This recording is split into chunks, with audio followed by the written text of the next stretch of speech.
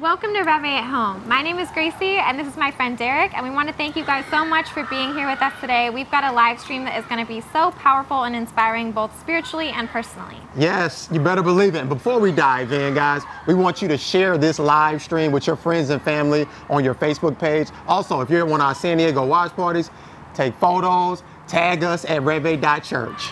Yeah, and as you're sharing this message and taking photos and tagging us, just know this is really helping get God's message to so many people. So feel good about that today and share it with as many people as you can. Yes, and we're going to do the same thing, right, Gracie? Yes. And we'll be right back. So we'll see you in 3 minutes.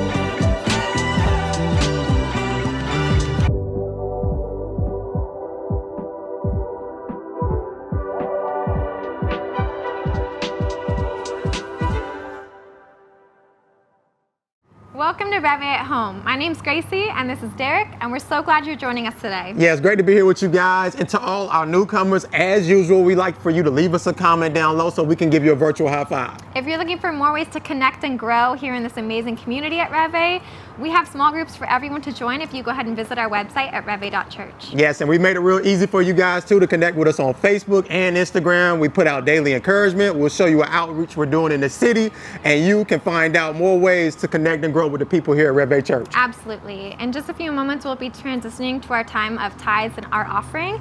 And this is such a beautiful time where people from all walks of life can help contribute to the mission and the vision here at the church. And today you can give safely and securely in less than 30 seconds by visiting us on our website. Yes. Before we do that, guys, let's show you this powerful story of outreach. Hey guys, Todd here with our outreach director, Andre, and we just want to take a moment and share with you the amazing impact that we've been able to have as a church in terms of serving our city in really, really practical ways. Yeah. And Andre, it's been amazing. And first of all, I just want to say how grateful I am to you for your leadership, leading our team, leading these initiatives. Yeah. It's really been amazing. Yeah, no, without a doubt, it's been amazing. We reached 3 million pounds of food donated and outreached in 2020. Wow. That's 3 million pounds that God was able to allow us to love the community in unique ways. Yes. And it really changed, and especially the last little bit, I want to say thank you to you guys for volunteering, for donating. It made a huge difference in October, November, and December, just to make a huge impact in the community. Yes. And Andre, you wanted to share a little bit of what's going to happen next in this next phase. And we have some really exciting things. I think we have some new trucks, some new volunteers who have really brought a new inspiration and impact, and they've had connections throughout the county. Parts of the county that currently are not connected to the other food banks or other outreaches. Yeah. And some of those are the Native American reservations around the county. Yeah. Campo, Palma Valley. We're going to outreach in the future just all the way out there to individuals that we're really excited to show God's love to. Yeah. And all this is possible because of your generosity. Reve, thank you so much for being a generous church. So happy to share that story, outreach with you guys. And look, we made it easy for you to give to the church safely and securely at reve.church. And we always want to thank the Reve family for your faithfulness and generosity. That's right. Today's message is going to be super powerful, so let's go ahead and dive into it. 2 weeks ago, Shannon and I celebrated our 20-year anniversary. Come on. And my wife always says that she deserves an award for that. But we celebrated big time. We went to Hawaii for a week, and it was amazing. I mean, the beaches, the food, the hiking.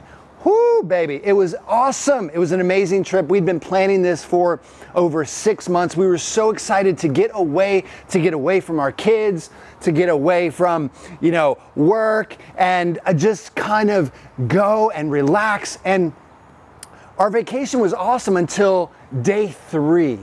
On day 3, we got an unexpected phone call. In fact, my mother-in-law, she was so kind to fly out to the West Coast on her own dime to take care of our kids. She did an amazing job. But on day 3, Miss Sandra, my mother-in-law, she called me. And I looked at my phone and I kind of wondered before I answered it. I said, I wonder what she's calling for. She knows we're celebrating our anniversary. And Sandra called and she said, Todd, there's been an accident. Your son face planted on the concrete. He was riding his bike on a ramp and fell and just smashed his face against the concrete. And it was terrible. And here I am, I'm listening to her explain this whole accident, and I'm in Hawaii. I'm 2,000 miles away. There's nothing I can do. He blacked out. He didn't know where he was. He didn't know what day it was. I mean, this was a crazy, crazy accident in the middle of our amazing anniversary vacation in Hawaii.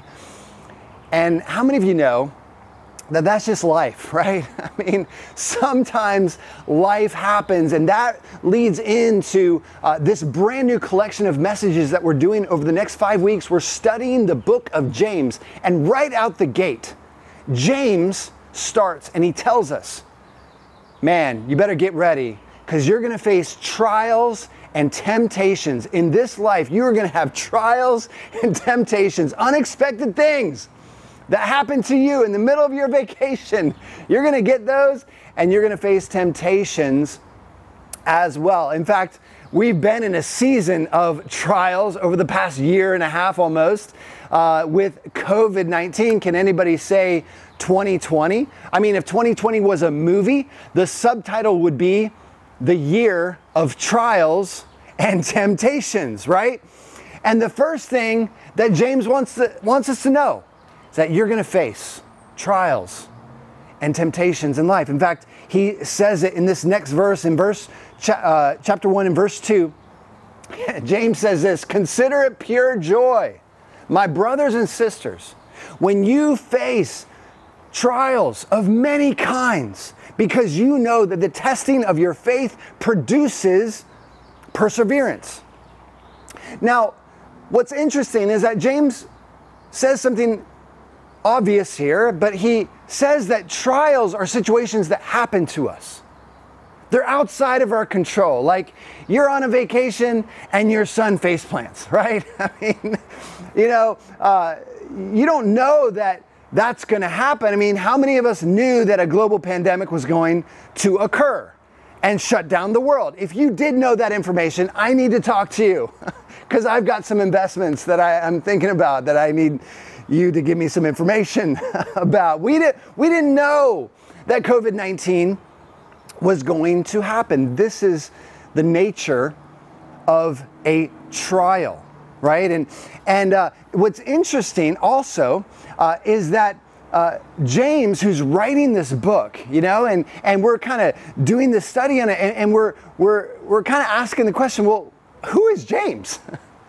Right? Well, why should we listen to what James has to say anyway? I mean, consider it pure joy. Well, what does that even mean? Well, let's look at who James is in verse 1. James says this, James, a servant of God and of the Lord Jesus Christ, to the 12 tribes scattered among the nations. Greetings. James starts out and he says, I am a servant of the Lord Jesus Christ, of my Lord and Savior, Jesus Christ. That's amazing. I mean, think about the humility that it takes for him to say, I'm a servant. Now, that's what James says about himself, but history actually says that James is the brother of Jesus, the half-brother of Jesus. All right, so in other words, James grew up with Jesus. James ate Pop-Tarts with Jesus. James went to school with Jesus. James went to temple with Jesus. James saw Jesus work and learn his craft, his trade as a craftsman. James saw Jesus transition into ministry. James saw Jesus die on a cross, be buried, and be resurrected. James grew up with Jesus. Now, this tells us a lot about James. James says, I'm a servant of Christ. But it also tells us a lot about Jesus. This might be the strongest evidence for who Jesus is and who Jesus claimed to be. Because I can tell you this, if I were to ever tell my sister, hey, you know, Lindsay is her name, Lindsay, you know, I'm the Savior of the world. I am God. I'm going to tell you right now, that would not go well. Why? Because my sister grew up with me. She knows who I am. She knows what I have done. That's not going to work with her. But here, James is the brother of Jesus. He grew up with Jesus. He saw Jesus live every moment of his life. This is the strongest evidence we have that Jesus really is who he says he is. And also, it gives us this immense humility of James. James doesn't name drop here and say, hey guys, I'm the brother of Jesus. Just saying, just want to let you know. No, he says, I, James, am the servant of Christ. What an enormous amount of humility that is. Don't you want to just lean in and listen to humble people in your life? Doesn't it just connect you? Do you just want to kind of, you know, learn from humble people? That's what James is doing here in his introduction. This is just a normal biblical introduction. But we also know that James is a very influential person. Not only is he the brother of Jesus, but he's the lead pastor of one of the main churches in Jerusalem. Right? And so here this major, you know, player in the first century church, this very influential guy, the brother of Jesus, he says, I'm a servant. And I'm writing this letter to the scattered tribes, the 12 tribes that are scattered across the nations. Now, what's that all about? Well, we read in Acts chapter 8 and Acts chapter 9 that there had been major persecution that broke out. Okay, so this is you know, AD 60, 64. So we know that Nero was an emperor at this time, and he was persecuting Christians on a massive scale, killing Christians. So there was just a scattering of the first church. And so in other words, this church who James is writing to, they weren't able to gather together. Now, at this time, it was because of persecution. In our time, it's because of a pandemic. But the point is that James is writing this letter to a group of people that aren't allowed to gather. They can't get together. And he's letting them know, hey, I want to help you live out your faith. I want to give you this letter, to these words, and he's writing these verses and sentences, and he's like, hey, I want to help you live out your faith. And he starts out by saying, listen, in life, you're going to have trouble. You're going to face trials. You're going to face temptations. But I want to help you face those things. And right off the bat, James gives us the why behind our trials. Right? And this is what he says. God uses trials to mature you. God uses trials to grow your faith. And here are just a couple practical things that we can learn from what James is saying. He's saying that when we go through trials, when your son face plants on that, on that concrete, and you're in Hawaii, you can't even do anything about it.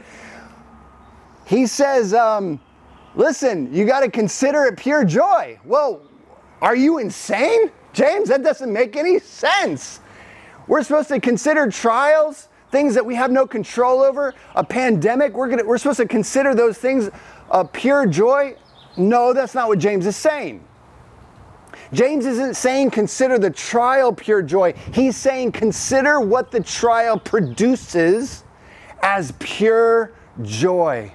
Because what he says in these other verses is what those trials produce are maturity. What those trials produce is growth in your faith. If we were to do a poll right now and I asked you, how many of us want more trials in life? Anybody? Not a lot of hands. Not a lot of hands, right? If I were to ask you this, how many of us want more maturity? How many of us want to grow in our faith? There's a lot of hands going up, right? And what James is saying here is that there's parts of our character. There's parts of our faith. There's ways that we can only mature by going through a trial. And that is the why. That is the why behind what God is saying, what James is saying here in considering it pure joy when we experience these trials that we have no control over. And second here, what James says is that we have to trust God's process. We got to trust the process. Look at this next verse and verse 4. So let perseverance finish its work so that you may be mature and complete, not lacking anything. Again, how many of us want trials? No one. How many of us want to be mature? How many of us want to be complete? How many of us want to not lack anything? That's a lot of us, right? Well, it's going through these trials that's going to help shape our character, help grow our faith. But we have to have the right perspective. We have to have the right attitude. That's what he's getting at. That's why we have to consider it pure joy. I mean, it's a supernatural thing, isn't it? Right? And what he's really saying here is, listen, you got to stand firm in your faith. You got to stand firm in your faith in a pandemic. You got to stand firm in your faith when something happens to your kid. You got to stand firm in your faith when you encounter that financial trial, when you have that tribulation and that really rough season. You got to stand firm in your faith. He's not against you. God is for you. He's cheering you on. And what's really cool about what James is saying, if you read the original language, he's actually writing these words. He's writing this letter in a way. He's like, listen, I know you're going to get through it. How cool is that? James is like, I know you're going to get through it. And on the other side of this trial, on the other side of this really tough season, you are going to be mature. Bro, you're going to be complete and you're going to lack nothing. But I need you to have the right attitude going through it. I need you to have the right perspective. Look at this next verse. 1 Peter 1 and verse 7 kind of echoes It says this, these trials will show that your faith is genuine, that your faith is real. So don't let go of your faith in the midst of that tough season. It is being tested as fire tests and purifies gold.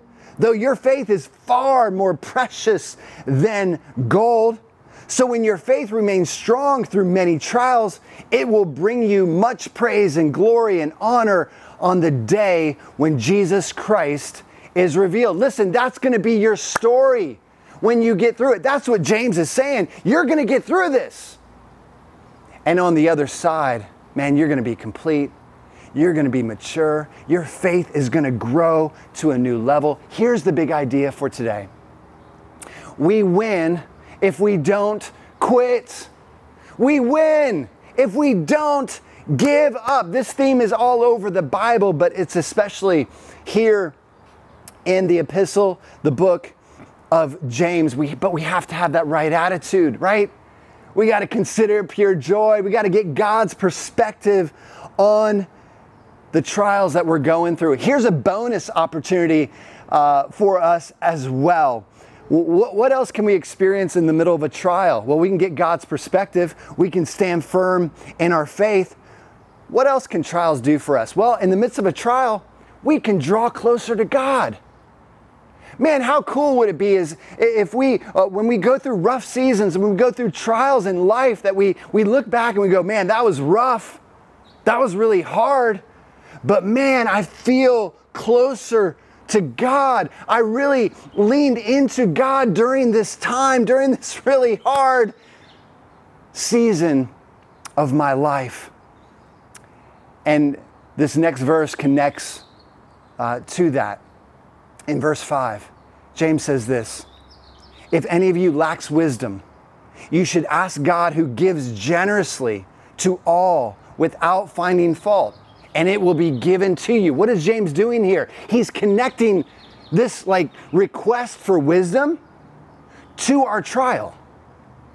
And this is what James is saying. He's like, listen, you're going to get through this, but in the midst of your trial, I want you to ask God for wisdom. I want you to ask God. I want you to seek God. I want you to work on your drawing closer to God. And I want you to ask God for wisdom. And guess what? He's going to give you wisdom. He's going to give you wisdom generously. He's going to show you what to do. What does this all mean, Todd? Well, as we look through the scriptures, we see that wisdom is always has this relational quality. Every time wisdom, if you look at Proverbs, you look at through James, wisdom is always about having this relational quality of knowing more of God, being more connected to God. And what James is saying here is that you're not alone in your trial. Just use this trial, use this time, use this season to draw closer and closer to God and ask Him for wisdom, and He is going to bless you. He's not working against you. He's working for you. And He's growing your faith through it all. We win if we don't quit. We win if we don't give up. Now, James moves to a new section here in this first chapter. So you can think of it this way. So you can think of this as a coin, okay? And on one side of the coin, you have trials. You have really hard seasons of life, right? And on this other side of the coin is temptations. Now the difference is trials are things that we have no control over, right? My son fell off a ramp, fell off his bike, face planted on the concrete. I had no control over that, right? It's just something that happened. But temptations, we have a decision to make, right? So you can think about it this way. Trials are obstacles that we face in the road, but temptations are a fork in the road. Right? So we have a decision to make. Are we going to go down this path, or are we going to go down this path, right? So here's what James wants us to know. God is using trials to mature you, but your spiritual enemy is using temptation to destroy you. God is growing your faith in a trial, but your spiritual enemy is trying to take you out through temptation. And we get a snapshot of what temptation is all about in this next verse, verse 13. James says this, when tempted, no one should say that God is tempting me. For God cannot be tempted by evil, nor does he tempt anyone. Temptation doesn't come from God.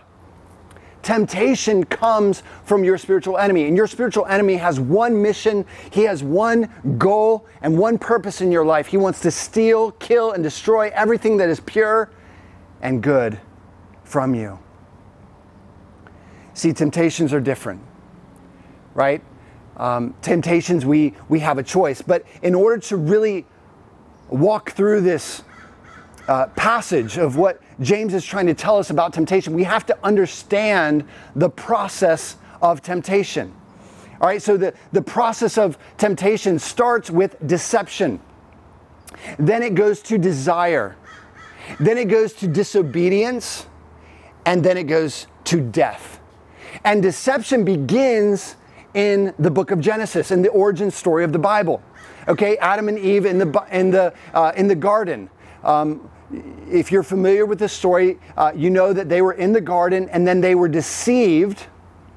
They were deceived by the serpent. And do you remember what the serpent said to Eve? The serpent, our spiritual enemy, the devil, said to Eve, did God really say that? Did God really say not to eat of the tree of the knowledge of good and evil? Did God really say that? Now see, this is as old as the hills, right? This is what we all experience when it comes to temptation, right? It's like, did God really say that that's wrong? Did God really say not to do that? I mean, how close can I get to the line before I cross it, right? It's a form of deception. Sometimes we're deceived so much that we become self-deceived, right? And so temptation starts with deception, then it goes to desire. Now I want to point out here that deception and desire, they're not sin. We can be deceived and not sin. We can have desire and we cannot sin. Desire happens inside of us, right? And see, there's a desire that's inside of us that maybe wants to do something that's wrong. We know it's wrong. We know we shouldn't do it, but it's that desire working in us that's leading us to this next step, which is disobedience. And disobedience is where we cross the line. Disobedience is where we choose, we willingly choose to disobey God, and disobedience leads to death. This is the process of temptation that happens in our lives. And what James is trying to tell us is that your spiritual enemy is trying to destroy you through temptation. Now I want you to think about this. What are the core temptations in your life?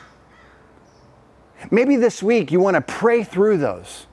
What are the core temptations in your life? You know, oftentimes our core temptations have to do with greed, lust, and pride. Those are the big three. What are the core temptations in your life? And I want you to pray through these this week and see what your spiritual enemy is trying to do. He's trying to destroy you through temptation. But on the flip side, God is flipping the script, and he doesn't want to condemn you in your temptation. He wants to use your temptation as a template to give you a battle strategy to grow in your faith. Your spiritual enemy wants to destroy you, condemn you, shame you, and guilt you to death in your temptation.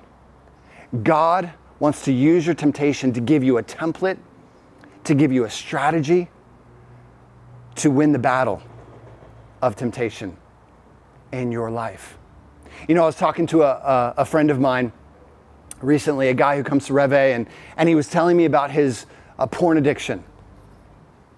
And he was just saying, you know, Todd, I'm struggling with this. I find this desire in me that just wants to do it. I want to look at porn. I'm kind of addicted to porn. And as he began sharing his story with me, I began to share with him and just say, bro, I've been there. I mean, many years ago, I was addicted to porn as well. And God really had to do a supernatural work in my life. I mean, I'm a pastor, but I'm also human. And I struggle as well. But I told him, I said, listen, you need to know that in this season of temptation, you need to know that there's going to be a time that you do not look at pornography. There's going to be a time in your life that you do not want to look at porn, that porn is going to be it's not going to be a part of your life. You see, I want you to imagine for a moment a world in which we actually live this out. I want you to imagine for a moment a world that we actually live this message out, that when we go through trials, when we go through really bad seasons of life, that we just stand firm in our faith. That we have this perspective where we don't count or consider the trial pure joy, but we consider what it produces in our life as pure joy. And could you imagine for a moment that when we experience temptation in our life, instead of allowing our spiritual enemy to condemn us in that temptation, that we would actually use that temptation as a template for our lives to create a battle strategy to become victorious and to live a victorious life. Did you know that the victory is already yours? You don't achieve victory. Victory has already been given to you. God is giving you the victory through Christ. Could you imagine a world where we become men and women who never quit? You see, we win if we don't give up. Let me pray for us as we close. God, thank you so much for this message. And God, I pray for that person who is going through that trial, maybe facing a temptation. God, I pray that you would give them the strength by the power of your Holy Spirit to live the life that you created them to live. God, that they would get through it and that they would grow in their faith, that they would become battle ready through their temptation. God, I pray that we would be men and women who never, ever give up. Only in the name of Jesus.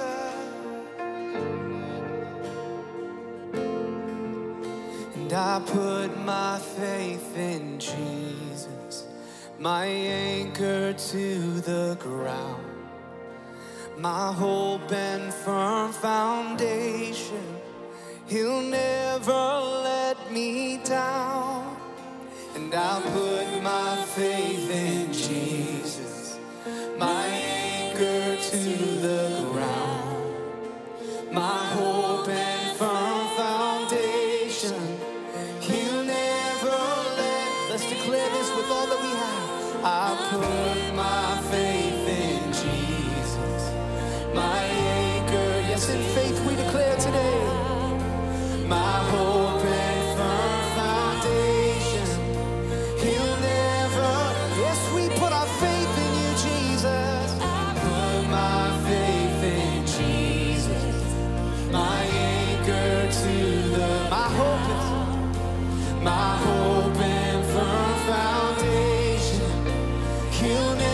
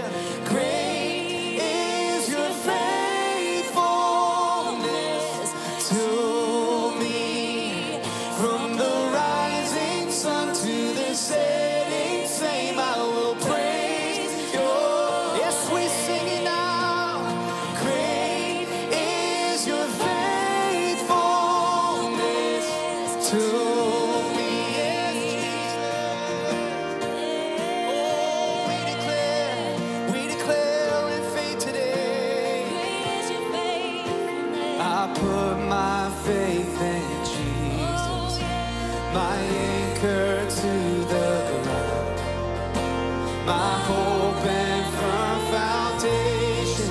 Oh, he'll never let. Yes, we put our faith in you, Jesus. Put my faith. Yes, we declare it today.